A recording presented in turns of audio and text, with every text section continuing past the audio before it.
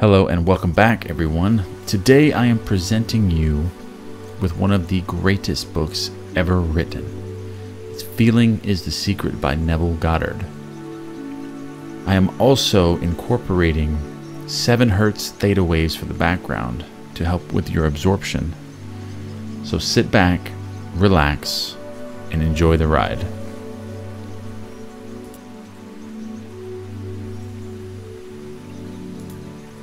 Of making many books, there is no end.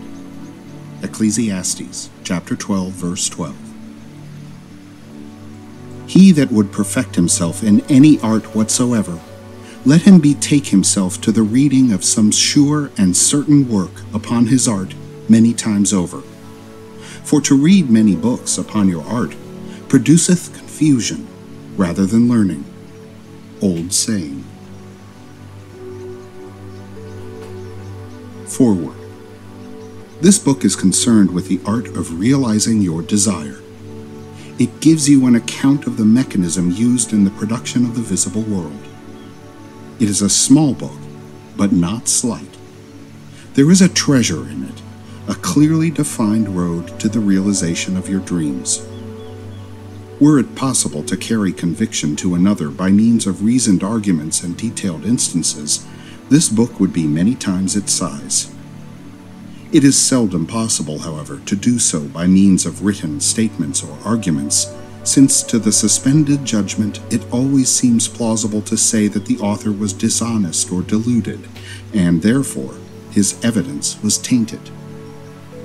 Consequently, I have purposely omitted all arguments and testimonials, and simply challenge the open-minded reader to practice the law of consciousness as revealed in this book. Personal success will prove far more convincing than all the books that could be written on the subject. Neville. Chapter 1. Law and its Operation. The world and all within it is man's conditioned consciousness objectified. Consciousness is the cause as well as the substance of the entire world. So it is to consciousness that we must turn if we would discover the secret of creation. Knowledge of the law of consciousness and the method of operating this law will enable you to accomplish all you desire in life. Armed with a working knowledge of this law, you can build and maintain an ideal world. Consciousness is the one and only reality, not figuratively, but actually. This reality may, for the sake of clarity, be likened unto a stream which is divided into 2 parts, the conscious and the subconscious. In order to intelligently operate the law of consciousness, it is necessary to understand the relationship between the conscious and the subconscious. The conscious is personal and selective. The subconscious is impersonal and non-selective. The conscious is the realm of effect. The subconscious is the realm of cause. These 2 aspects are the male and female divisions of consciousness. The conscious is male, the subconscious is female. The conscious generates ideas and impresses these ideas on the subconscious. The subconscious receives ideas and gives form and expression to them. By this law, first conceiving an idea and then impressing the idea conceived on the subconscious, all things evolve out of consciousness. And without this sequence, there is not anything made that is made. The conscious impresses the subconscious, while the subconscious expresses all that is impressed upon it.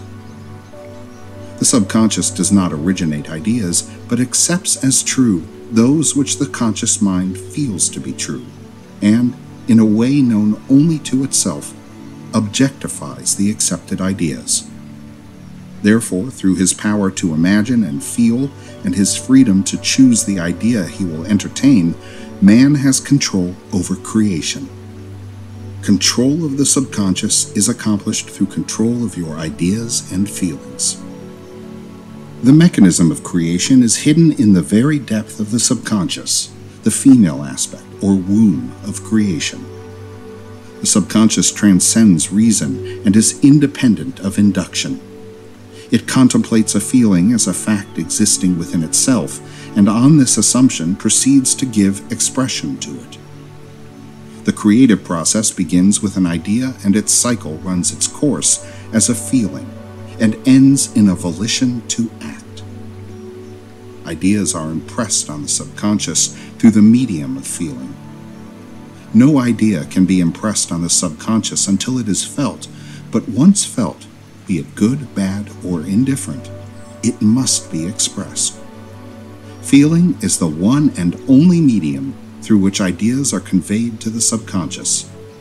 Therefore, the man who does not control his feeling may easily impress the subconscious with undesirable states. By control of feeling is not meant restraint or suppression of your feeling, but rather the disciplining of self to imagine and entertain only such feeling as contributes to your happiness. Control of your feeling is all important to a full and happy life. Never entertain an undesirable feeling, nor think sympathetically about wrong in any shape or form. Do not dwell on the imperfection of yourself or others. To do so is to impress the subconscious with these limitations. What you do not want done unto you, do not feel that it is done unto you or another. This is the whole law of a full and happy life. Everything else is commentary. Every feeling makes a subconscious impression, and, unless it is counteracted by a more powerful feeling of an opposite nature, must be expressed. The dominant of two feelings is the one expressed. I am healthy is a stronger feeling than I will be healthy. To feel I will be is to confess I am not. I am is stronger than I am not. What you feel you are always dominates what you feel you would like to be. Therefore, to be realized, the wish must be felt as a state that is, rather than a state that is not. Sensation precedes manifestation and is the foundation upon which all manifestation rests. Be careful of your moods and feelings, for there is an unbroken connection between your feelings and your visible world. Your body is an emotional filter and bears the unmistakable marks of your prevalent emotions. Emotional disturbances, especially suppressed emotions, are the causes of all disease. To feel intensely about a wrong without voicing or expressing that feeling is the beginning of disease, dis-ease, in both body and environment. Do not entertain the feeling of regret or failure for frustration or detachment from your objective results in disease. Think feelingly only of the state you desire to realize. Feeling the reality of the state sought and living and acting on that conviction is the way of all seeming miracles. All changes of expression are brought about through a change of feeling. A change of feeling is a change of destiny. All creation occurs in the domain of the subconscious. What you must acquire, then, is a reflective control of the operation of the subconscious. That is, control of your ideas and feelings.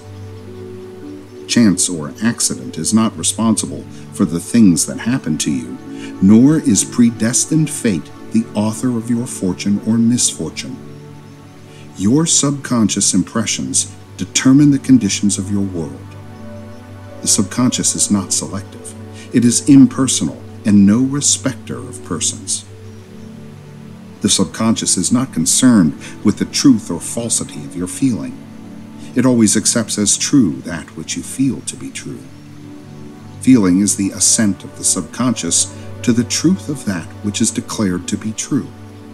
Because of this quality of the subconscious, there is nothing impossible to man.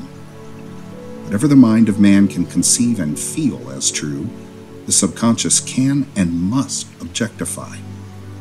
Your feelings create the pattern from which your world is fashioned, and a change of feeling is a change of pattern. The subconscious never fails to express that which has been impressed upon it. The moment it receives an impression, it begins to work out the ways of its expression. It accepts the feeling impressed upon it, your feeling, as a fact existing within itself, and immediately sets about to produce in the outer or objective world the exact likeness of that feeling. The subconscious never alters the accepted beliefs of man. It outpictures them to the last detail, whether or not they are beneficial. To impress the subconscious with the desirable state, you must assume the feeling that would be yours had you already realized your wish. In defining your objective, you must be concerned only with the objective itself. The manner of expression or the difficulties involved are not to be considered by you. To think feelingly on any state impresses it on the subconscious. Therefore, if you dwell on difficulties, barriers, or delay, the subconscious, by its very non-selective nature, accepts the feeling of difficulties and obstacles as your request and proceeds to produce them in your outer world. The subconscious is the womb of creation. It receives the idea unto itself through the feelings of man. It never changes the idea received, but always gives it form. Hence, the subconscious outpictures the idea in the image and likeness of the feeling received. To feel a state as hopeless or impossible is to impress the subconscious with the idea of failure. Although the subconscious faithfully serves man, it must not be inferred that the relation is that of a servant to a master as was anciently conceived. The ancient prophets called it the slave and servant of man. St. Paul personified it as a woman and said, "The woman should be subject to man in everything." The subconscious does serve man and faithfully gives form to his feelings. However, the subconscious has a distinct distaste for compulsion and responds to persuasion rather than to command. Consequently, it resembles the beloved wife more than the servant. The husband is head of the wife. Ephesians chapter 5 may not be true of man and woman in their earthly relationship, but it is true of the conscious and the subconscious, or the male and female aspects of consciousness. The mystery to which Paul referred when he wrote, "This is a great mystery. He that loveth his wife loveth himself, and they two shall be one flesh," is simply the mystery of consciousness. Consciousness is really one and undivided, but for creation's sake it appears to be divided into two. The conscious, objective, or male aspect truly is the head and dominates the subconscious, subjective, or female aspect. However, this leadership is not that of the tyrant, but of the lover. So by assuming the feeling that would be yours were you already in possession of your objective, the subconscious is moved to build the exact likeness of your assumption. Your desires are not subconsciously accepted until you assume the feeling of their reality, for only through feeling is an idea subconsciously accepted, and only through this subconscious acceptance is it ever expressed.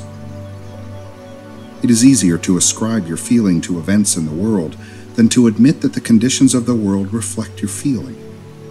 However, it is eternally true that the outside mirrors the inside. As within, so without. A man can receive nothing unless it is given him from heaven, and the kingdom of heaven is within you. Nothing comes from without. All things come from within, from the subconscious. It is impossible for you to see other than the contents of your consciousness. Your world in its every detail is your consciousness objectified. Objective states bear witness of subconscious impressions. A change of impression results in a change of expression. The subconscious accepts as true that which you feel as true, and because creation is the result of subconscious impressions, you, by your feeling, determine creation. You are already that which you want to be, and your refusal to believe this is the only reason you do not see it. To seek on the outside for that which you do not feel you are is to seek in vain, for we never find that which we want. we find only that which we are. In short, you express and have only that which you are conscious of being or possessing. To him that hath it is given. Denying the evidence of the senses and appropriating the feeling of the wish fulfilled is the way to the realization of your desire. Mastery of self-control of your thoughts and feelings is your highest achievement. However, until perfect self-control is attained, so that, in spite of appearances, you feel all that you want to feel, use sleep and prayer to aid you in realizing your desired states. These are the two gateways into the subconscious. Chapter 2. Sleep. Sleep, the life that occupies 1/3 of our stay on Earth, is the natural door into the subconscious. So it is with sleep that we are now concerned. The conscious 2/3 of our life on Earth is measured by the degree of attention we give sleep. Our understanding of and delight in what sleep has to bestow will cause us, night after night, to set out for it as though we were keeping an appointment with a lover. In a dream, in a vision of the night, when deep sleep falleth upon men, in slumbering upon the bed, then he openeth the ears of men, and sealeth their instruction. Job chapter 33. It is in sleep and in prayer, a state akin to sleep, that man enters the subconscious to make his impressions and receive his instructions. In these states, the conscious and subconscious are creatively joined. The male and female become one flesh. Sleep is the time when the male or conscious mind turns from the world of sense to seek its lover or subconscious self. The subconscious, unlike the woman of the world who marries her husband to change him, has no desire to change the conscious waking state, but loves it as it is and faithfully reproduces its likeness in the outer world of form. The conditions and events of your life are your children formed from the molds of your subconscious impressions in sleep. They are made in the image and likeness of your innermost feeling that they may reveal you to yourself. As in heaven, so on earth. As in the subconscious, so on earth. Whatever you have in consciousness as you go to sleep is the measure of your expression in the waking 2/3 of your life on earth. Nothing stops you from realizing your objective, save your failure to feel that you are already that which you wish to be, or that you are already in possession of the thing sought. Your subconscious gives form to your desires only when you feel your wish fulfilled. The unconsciousness of sleep is the normal state of the subconscious. Because all things come from within yourself, and your conception of yourself determines that which comes, you should always feel the wish fulfilled before you drop off to sleep. You never draw out of the deep of yourself that which you want. You always draw that which you are, and you are that which you feel yourself to be, as well as that which you feel as true of others. To be realized, then, the wish must be resolved into the feeling of being or having or witnessing the state sought. This is accomplished by assuming the feeling of the wish fulfilled.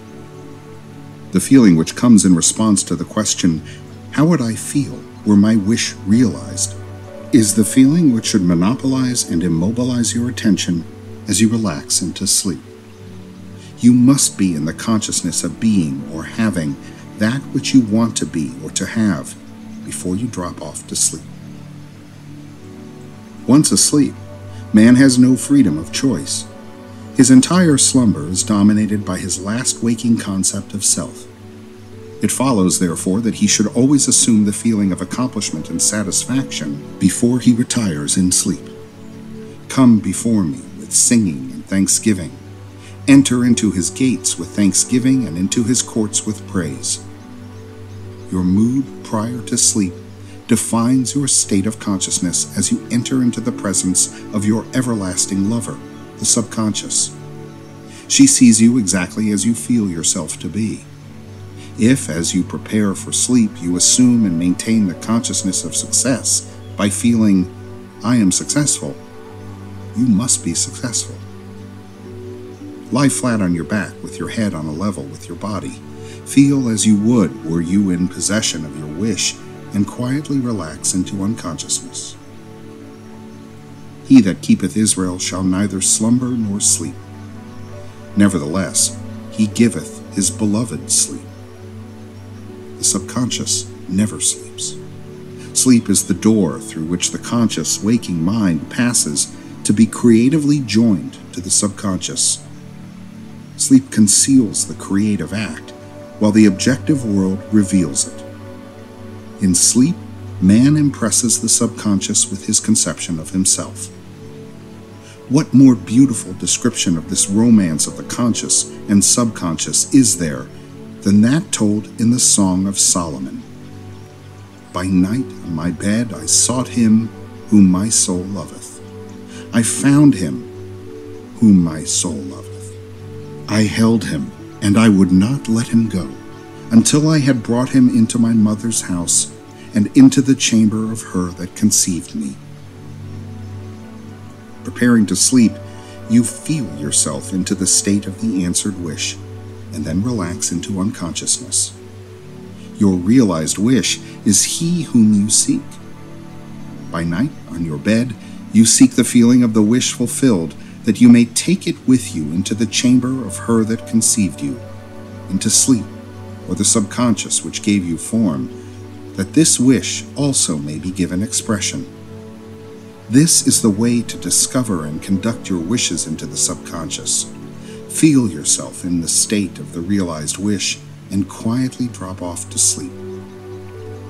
Night after night, you should assume the feeling of being, having, and witnessing that which you seek to be, possess, and see manifested. Never go to sleep feeling discouraged or dissatisfied. Never sleep in the consciousness of failure.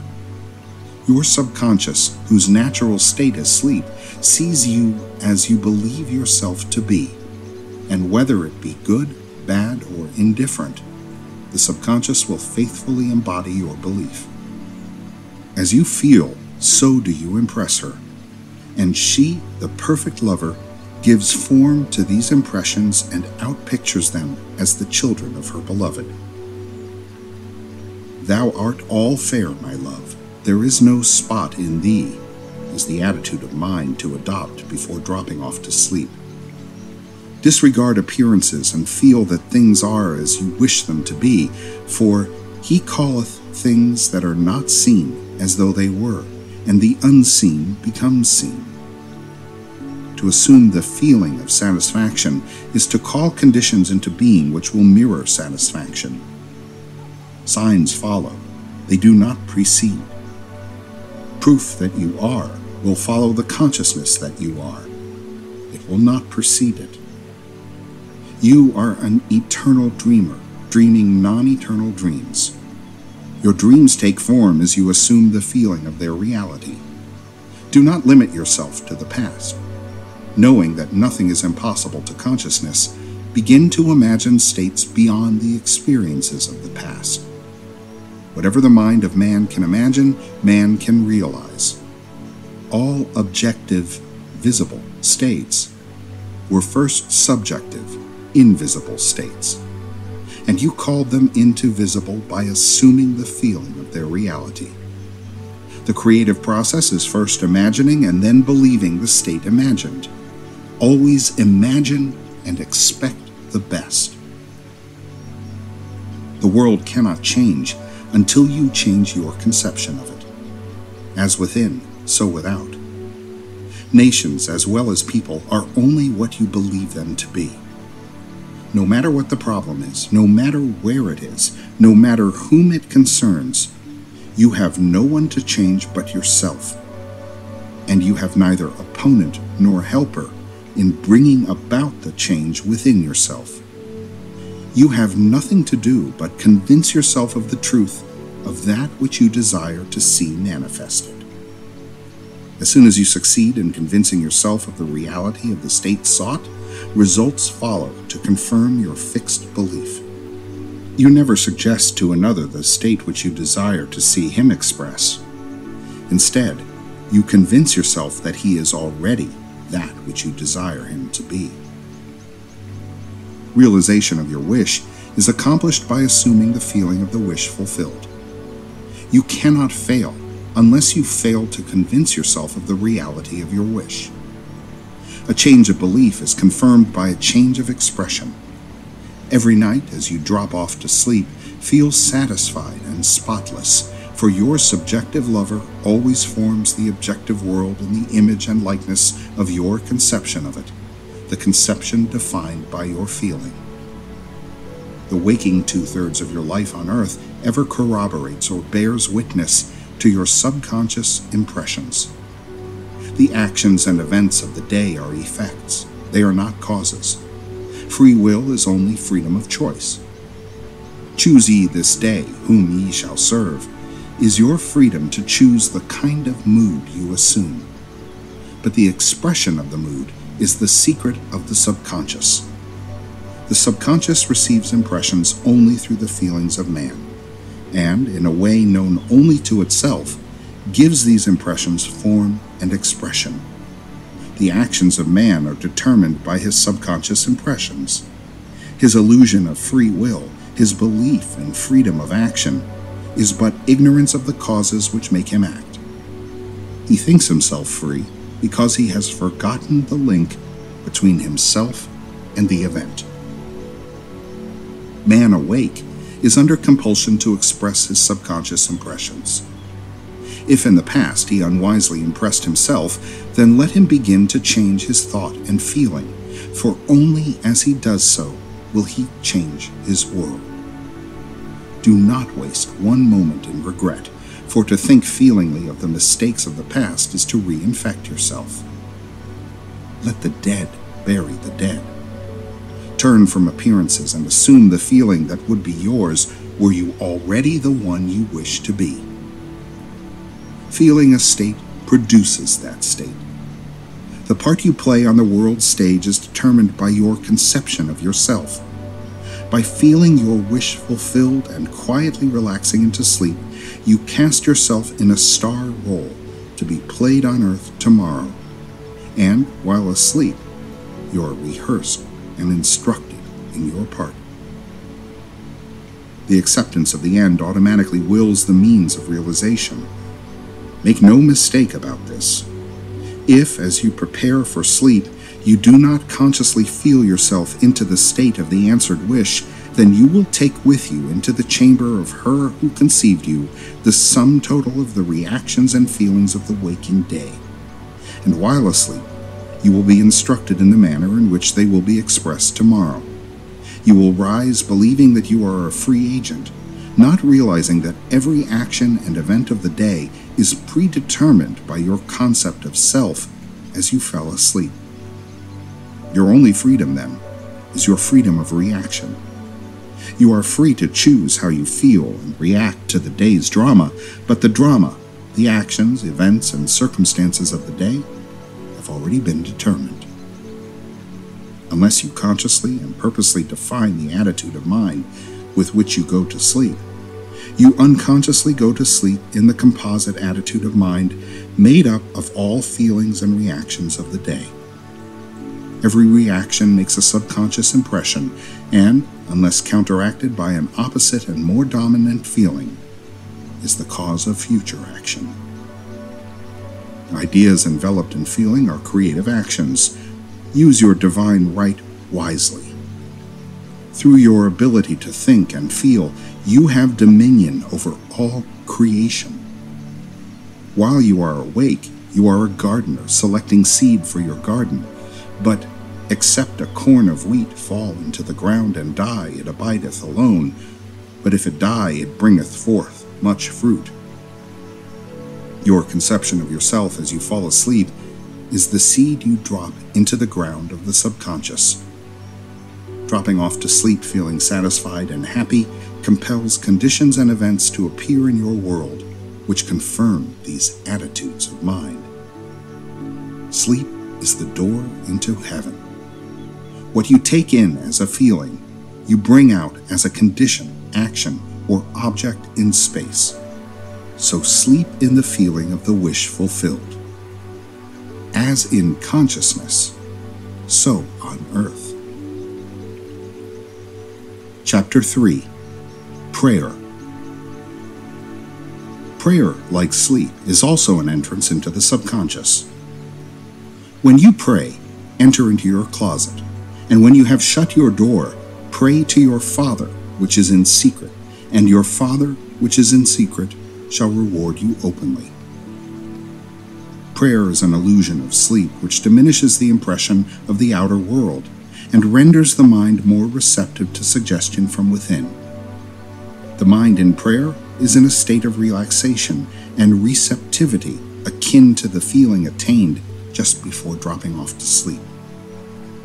Prayer is not so much what you ask for as how you prepare for its reception. Whatsoever things ye desire, when ye pray, believe that you have received them, and ye shall have them. The only condition required is that you believe that your prayers are already realized. Your prayer must be answered if you assume the feeling that would be yours were you already in possession of your objective. The moment you accept the wish as an accomplished fact, the subconscious finds means for its realization. To pray successfully, then, you must yield to the wish, that is, feel the wish fulfilled. The perfectly disciplined man is always in tune with the wish as an accomplished fact. He knows that consciousness is the one and only reality, that ideas and feelings are facts of consciousness and are as real as objects in space. Therefore, he never entertains a feeling which does not contribute to his happiness, for feelings are the causes of the actions and circumstances of his life. On the other hand, the undisciplined man finds it difficult to believe that which is denied by the senses, and usually accepts or rejects solely on appearances of the senses. Because of this tendency to rely on the evidence of the senses, it is necessary to shut them out before starting to pray, before attempting to feel that which they deny. Whenever you are in this state of mind, I should like to, but I cannot, the harder you try, the less you are able to yield to the wish. You never attract that which you want, but always attract that which you are conscious of being. Prayer is the art of assuming the feeling of being and having that which you want. When the senses confirm the absence of your wish, all conscious effort to counteract the suggestion is futile and tends to intensify the suggestion. Prayer is the art of yielding to the wish and not the forcing of the wish. Whenever your feeling is in conflict with your wish, feeling will be the victor. The dominant feeling invariably expresses itself. Prayer must be without effort. In attempting to fix an attitude of mind which is denied by the senses, effort is fatal.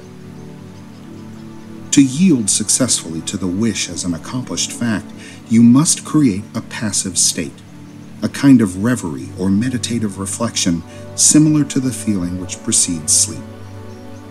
In such a relaxed state, the mind is turned from the objective world and easily senses the reality of a subjective state. It is a state in which you are conscious and quite able to move or open your eyes, but have no desire to do so. An easy way to create this passive state is to relax in a comfortable chair or on a bed.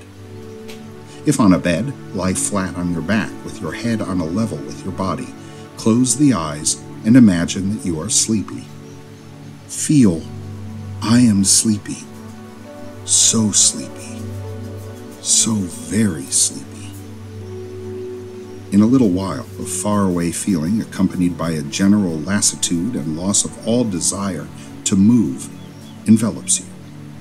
You feel a pleasant, comfortable rest, and not inclined to alter your position, although under other circumstances you would not be at all comfortable.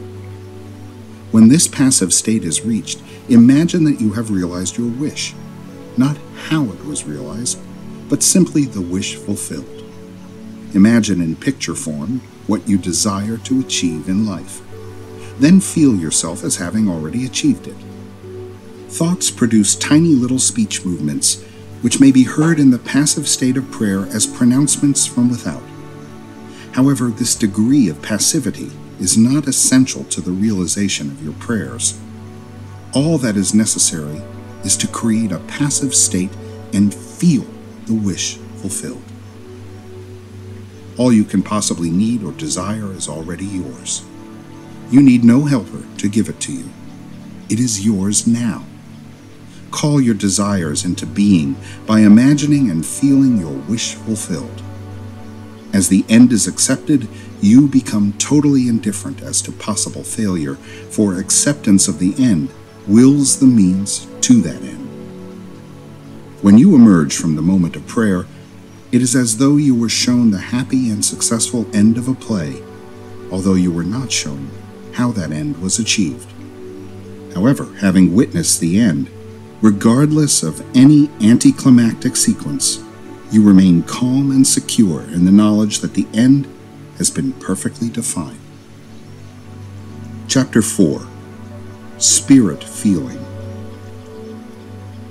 Not by might nor by power, but by my Spirit, saith the Lord of hosts. Get into the spirit of the state desired by assuming the feeling that would be yours were you already the one you want to be. As you capture the feeling of the state sought, you are relieved of all effort to make it so, for it is already so. There is a definite feeling associated with every idea in the mind of man.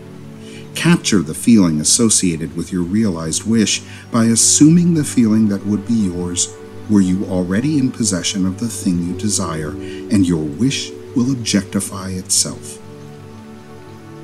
Faith is feeling. According to your faith, feeling, be it unto you. You never attract that which you want, but always that which you are. As a man is, so does he see. To him that hath it shall be given, and to him that hath not, it shall be taken away. That which you feel yourself to be, you are, and you are given that which you are. So assume the feeling that would be yours were you already in possession of your wish, and your wish must be realized. So God created man in his own image. In the image of God created he him. Let this mind be in you, which was also in Christ Jesus, who being in the form of God, thought it not robbery to be equal with God. You are that which you believe yourself to be. Instead of believing in God or in Jesus, believe you are God or you are Jesus. He that believeth on me, the works that I do, shall he do also. Should be, he that believes as I believe, the works that I do, shall he do also. Jesus found it not strange to do the works of God, because he believed himself to be God. I and my Father are one. It is natural to do the works of the one you believe yourself to be, so live in the feeling of being the one you want to be, and that you shall be. When a man believes in the value of the advice given him and applies it, he establishes within himself the reality of success.